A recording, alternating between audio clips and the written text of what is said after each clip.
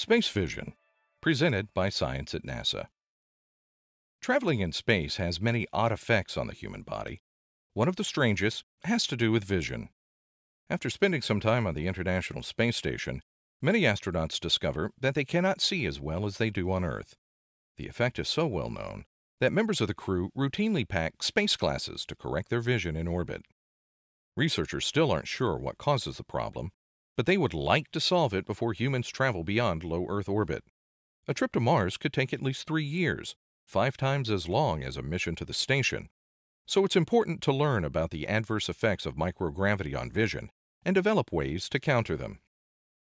Christian Otto, of the University Space Research Association in Houston, Texas, is one of the researchers trying to get a clearer understanding of space vision. He is the principal investigator of the ocular health study now underway on the space station. An accomplished off-road triathlete with an interest in human performance in extreme environments, Otto is well suited to this PI role.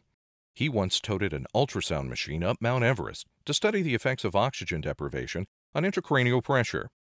Now with the ocular health study, he's remotely conducting similar tests on astronauts.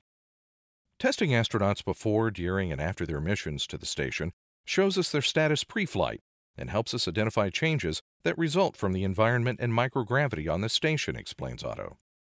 On the space station, the body's fluids, particularly the blood supply, shift toward the head, much like what happens on Earth when you lie down. Therefore, it is hypothesized that the pressure inside the skull increases. That increase in intracranial pressure is believed to be transmitted to the eye and optic nerve, leading to changes in eye structure and visual acuity. Optic disc edema, or ODE, swelling of the optic disc, is the most critical change.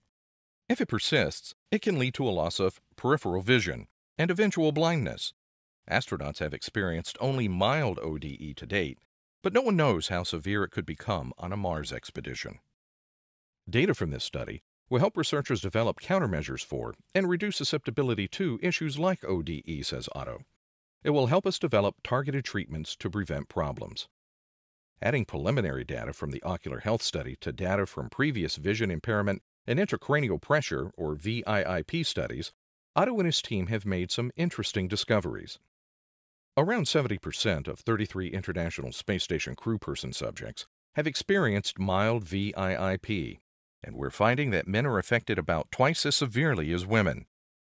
ODE is measured on a scale of 0 to 5, with 1 being the least affected and 5 being the most. 6 out of 7 subjects with ODE were grade 1, while the 7th subject had a grade 3 eye. All 7 subjects that developed clinical grade ODE were men.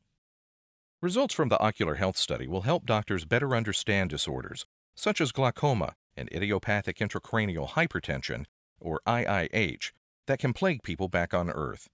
The latter is a condition in which cerebrospinal fluid pressure rises and remains elevated for a long time, causing severe headaches that even the strongest pain medications can't touch. Like glaucoma, the condition sometimes leads to vision loss and blindness. Says Otto, this study will tell us more about non-invasive measurement of intracranial pressure. The way doctors measure it now is through a spinal tap or making a burr hole in the skull and inserting an intraventricular monitor. We are pushing the envelope in several areas of terrestrial clinical medicine. NASA's ocular health study is providing new insights in neurology, neurosurgery, ophthalmology, and cardiovascular physiology. The clinical community is very excited. For more on studies on the International Space Station, go to www.nasa.gov/station. For more clear-eyed science news, stay tuned to science.nasa.gov.